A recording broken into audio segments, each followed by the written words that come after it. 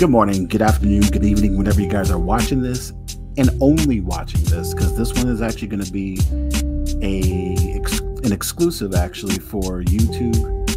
Just going to be on the YouTube channel. I'm going to advertise it on the Instagram and everywhere else, but I just wanted to at least put in something that's a little bit different from what we're normally used to as far as content. So today, this is going to be pretty much the thoughts that I have personally in the tier rankings for the starting quarterbacks for this coming year.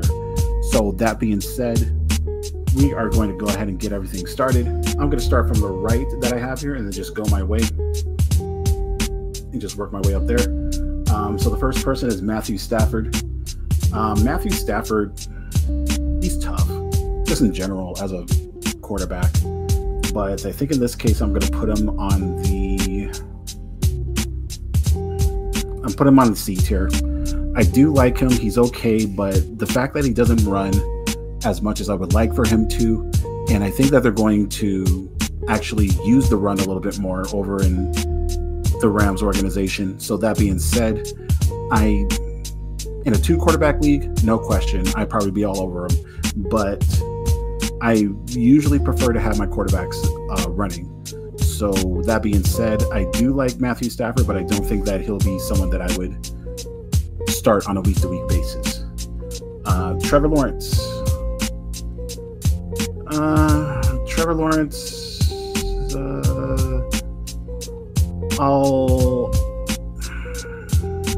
I love his weapons, but I'm actually going to also put him onto the C tier.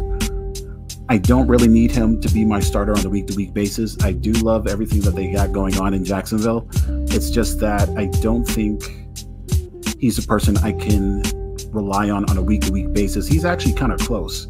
And as you saw, I almost put him onto the B tier, but as of right now, I can't really put him on there. Next up, I got Tua. Now, if it wasn't for his injury or his history of injuries, I would probably put him on A tier if you want me to be honest. But there's a lot going on with him, and I do love the volume that he creates. So that being said, I am going to put him on the B tier for just right now.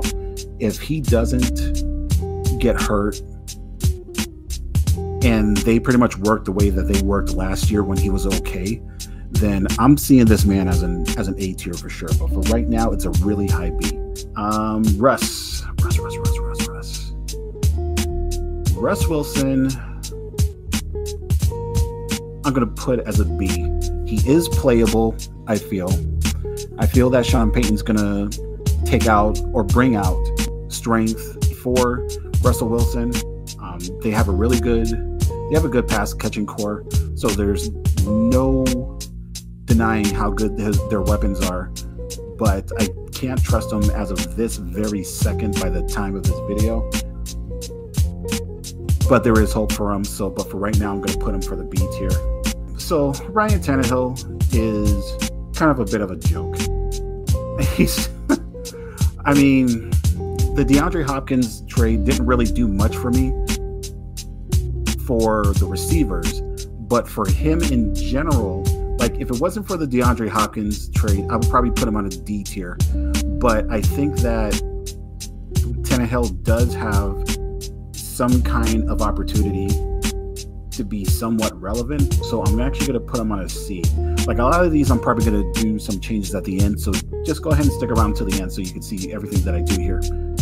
Moving on, Danny Dimes, Daniel Jones. Okay.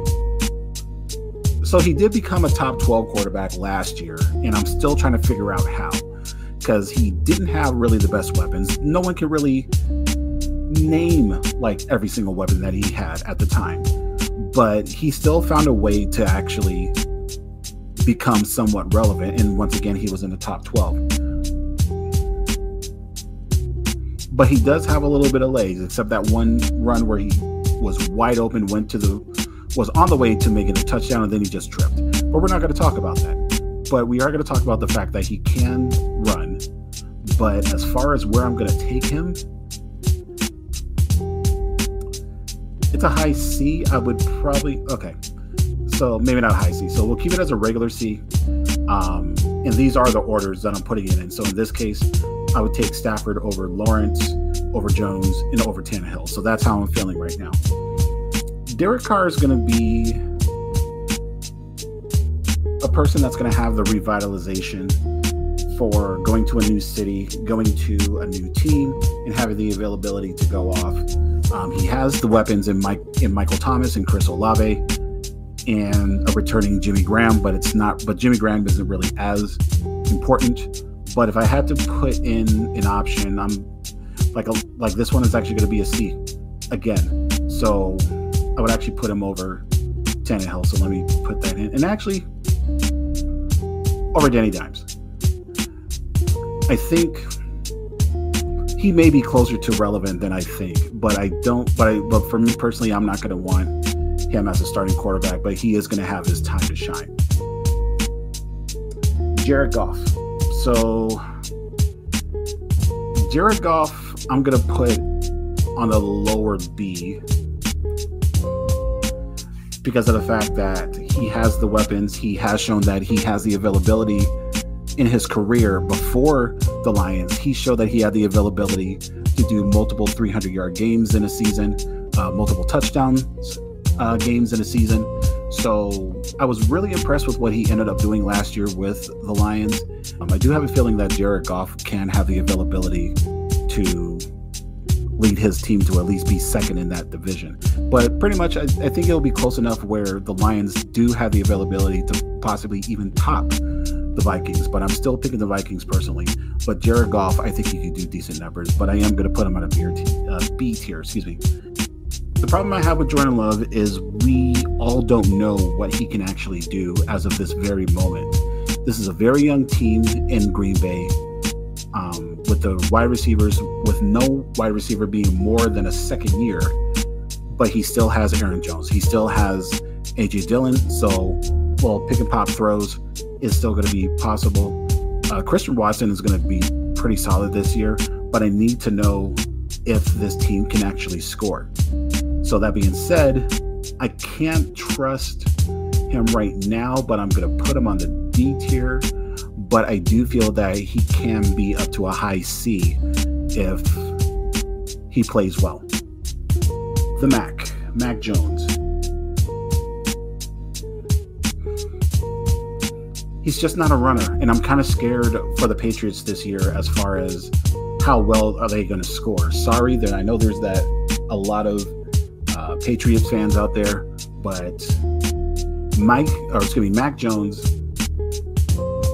is more of a time manager. So he's kind of like Jimmy G, in which we'll talk about a little bit later. But I do feel that in this case, Mac, I gotta take you down to a D tier. I'm sorry. Desmond Ridder and the Atlanta Falcons, I think is going to be a fun team to watch just only for fantasy. I do like the availability or the possibilities of what that team can actually do, but I'm not going to put him at an F because I don't think he's completely useless. So I am going to put him at a D, but probably ahead of Mac Jones because there is at least the rushing upside for him, but not above Jordan Love just yet. There's a lot of hype with Anthony Richardson. If you don't believe me, ask Manny. Manny feels that the Colts can actually win the division in its entirety. I'm not saying that it's not possible, but I'm just saying, prove it to me, show me. His weapons are okay. The defense last year was actually one of the worst in the NFL as far as points allowed per game. So if that continues on, then Richardson is definitely going to have some availability to show out. I'm going to trust Manny in this case. So I'm going to put him in a C tier, but I'm going to put him in right between Carr and Trevor Lawrence. So that's a little bit more, that's a lot of faith for someone that I believe that might not be able to win their division. CJ Stroud. Mike is the fan of this quarterback. He's I'm trying to honestly think what to expect out of him over for his team. I don't want to. I mean, what can the Texans do? Like, seriously, what can the Texans legitimately do which would keep me from saying that, all right, this is the team, this is someone that I can rely on for fantasy purposes?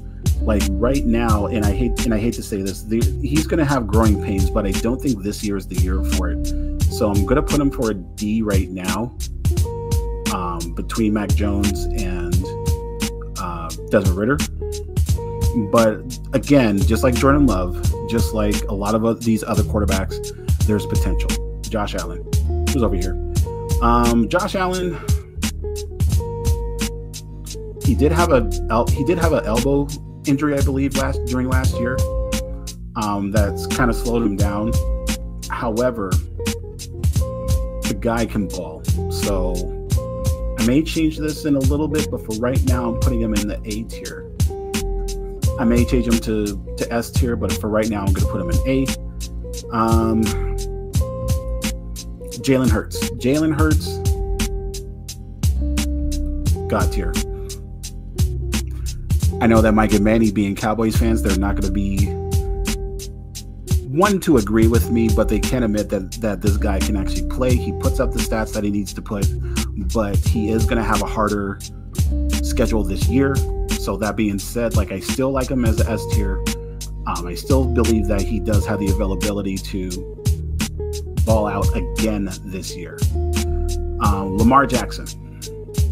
I kind of want to put him on. I want to put him on S tier, but I'm trying to figure out how much can I trust the wide receivers this year. I mean, yes, they got Odell Beckham. Yes, they still have Mark Andrews, but that rushing that he has is impeccable.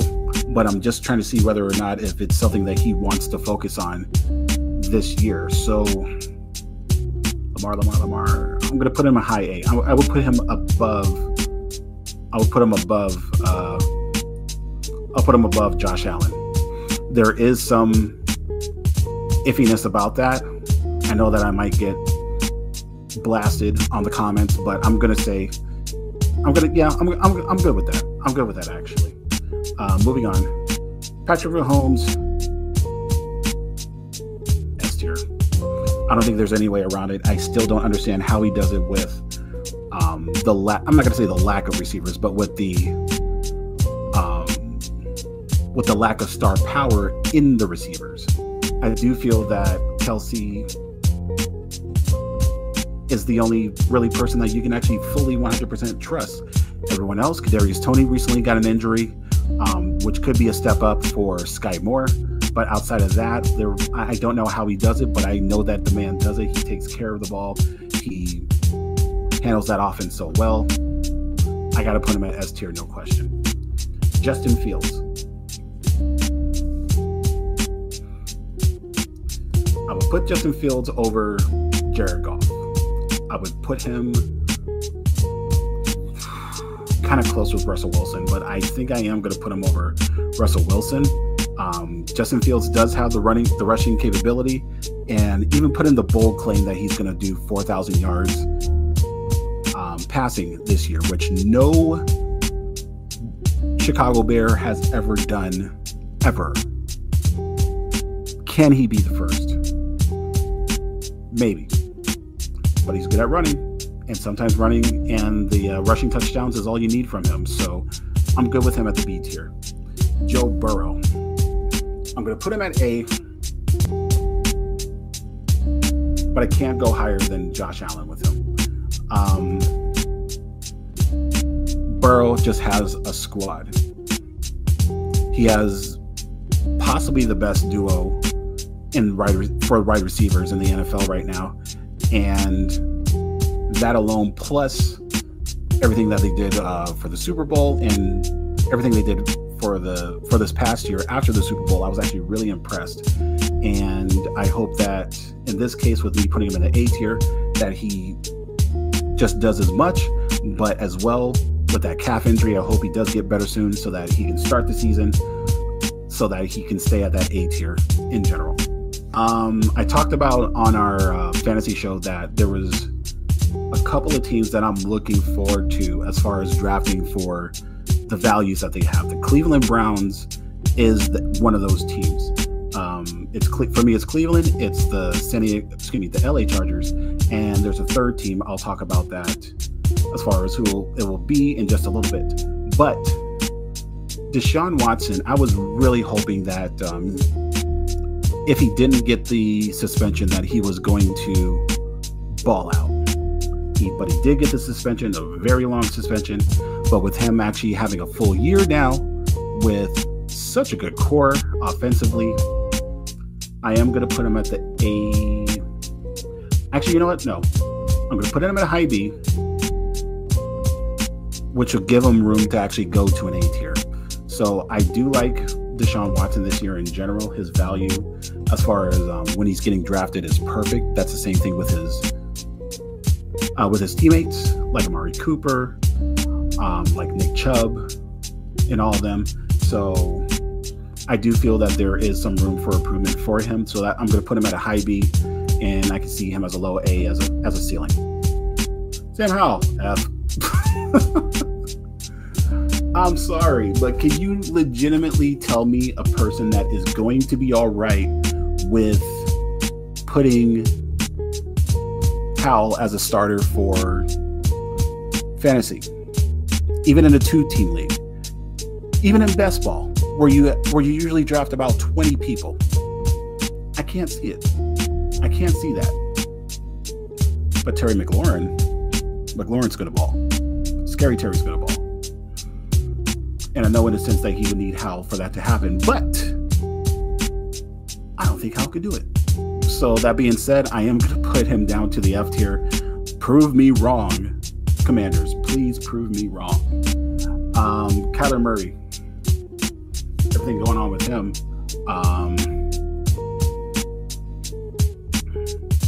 I got to put him in a D tier for right now, just based on his current situation.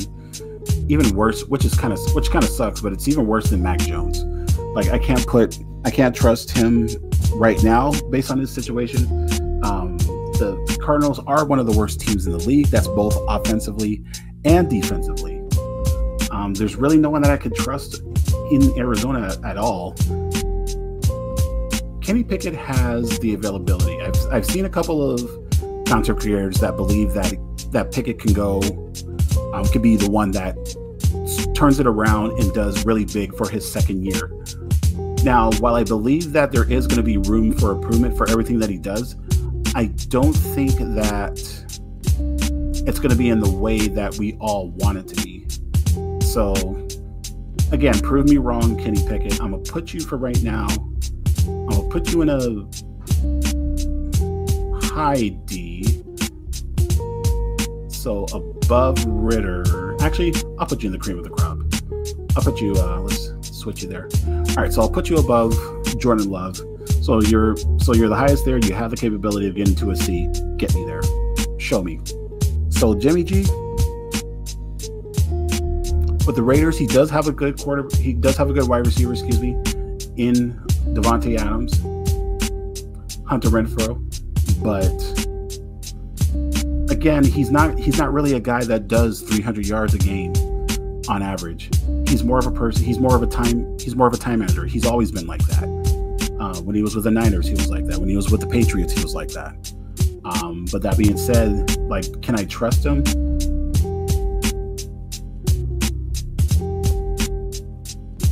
Put him in the D tier. I'm sorry. I know there's a couple of Raiders fans that we know, so I'll put him right in the middle. As weird as this sounds, I would put Jordan Love, Kenny Pickett, Desmond Ritter over Jimmy G. I'm sorry. I need to see that they can actually keep on scoring. Baker Mayfield, which is someone that I talked about on our on one of our episodes, that I would take over Jimmy G, actually, from our AFC West episode. Baker Mayfield, if he's the guy even to be the starter. We don't know if he's going to be the starter yet. So that being said, I did say I would put him over Jimmy G. That's exactly what I'm doing. But he's still a D. So Bryce Young, we've been talking a lot about C.J. Stroud and Anthony Richardson. We've been talking about those two a lot. But it kind of seems like that Bryce Young is the one that's like the odd person out. So that being said, sadly, unfortunately, he doesn't have the receivers that I would like be able to trust. Like, who do they pick up? Adam Thielen? They picked up Adam Thielen over the offseason, and he was never really a person that I trusted in the first place. Like, I thought he was terrible last year in Minnesota. So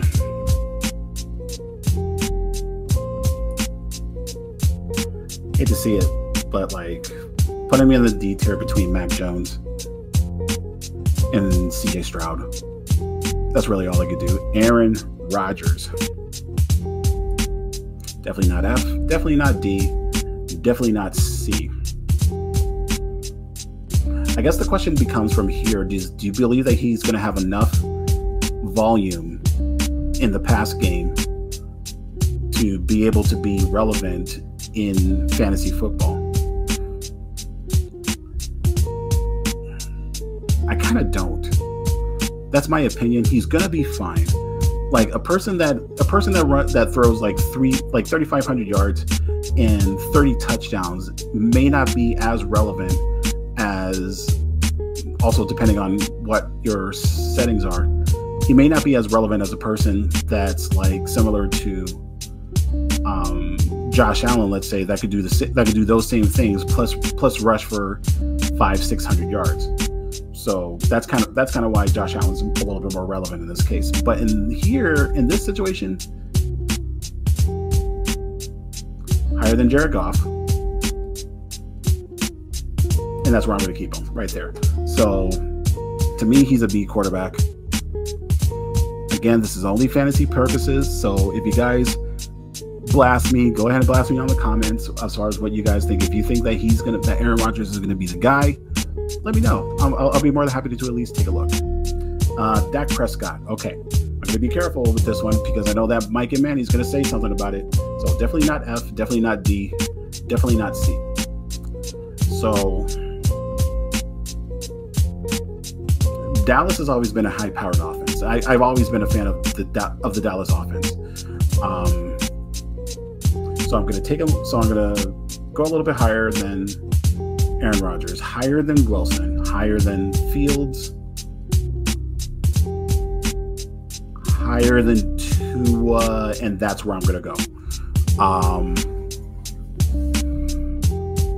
There is value in drafting him as well. Like Deshaun Watson and Dak Prescott are nearly the same person as far as draft capital, where it would be good to get them to where they currently are right now. He definitely has the opportunity to get up to an A, but I know that, like I said, I know that I'm going to get blasted on, but I'm sorry guys, but as of right now, I can see him just where he is, and I think that's actually perfectly fine.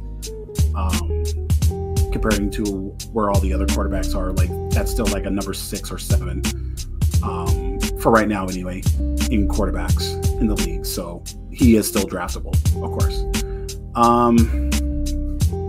Geno Smith showed me a lot last year, and I feel that Geno is going to be underlooked.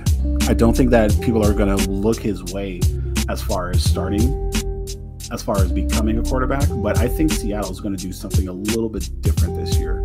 And it's even to the point where I'll boldly say that they have the opportunity to take the NFC West from the Niners. We'll talk about that on our future episode. So right now, I'm going to put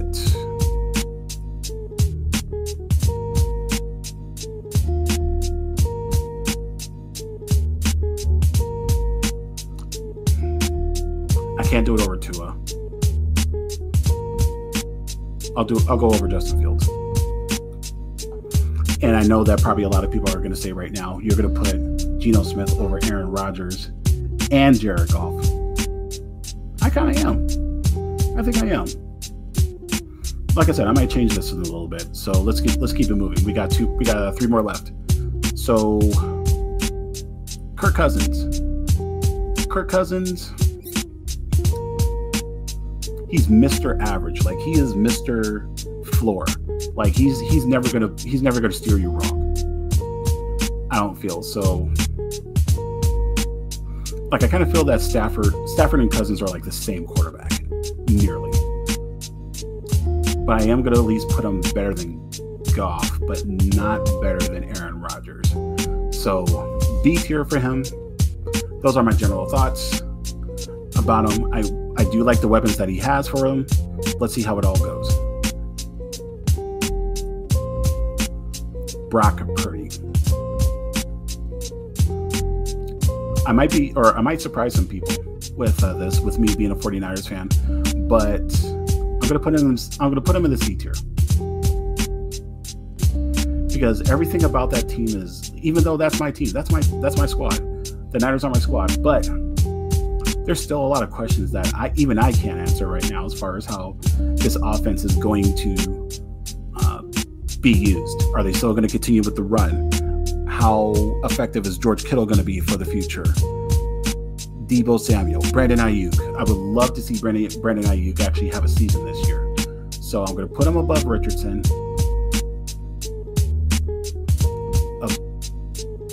above Lawrence, and that's where I'm going to stop. So for fantasy purposes, yes, he's a C tier to me. Justin Herbert can have one hell of a fantasy football season this year. So that being said, I'm actually going to put him in the low A's. So based on what you see here, like, if you get anyone from the draft, if you're drafting and you get anyone from the S, the A, and the B tier, you're going to be okay. You're going to be fine. These are the quarterbacks that I would actually rely on a week-to-week basis that can be able to likely actually even win your league.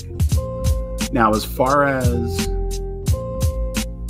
the stats that you need, like, I feel the S, A, and B tier, those are the ones that's going to consistently get you there. Like, I'll probably actually let me put Justin Fields a little bit lower. I'll put Russ Wilson over him. But that's really all I got here. This is who I feel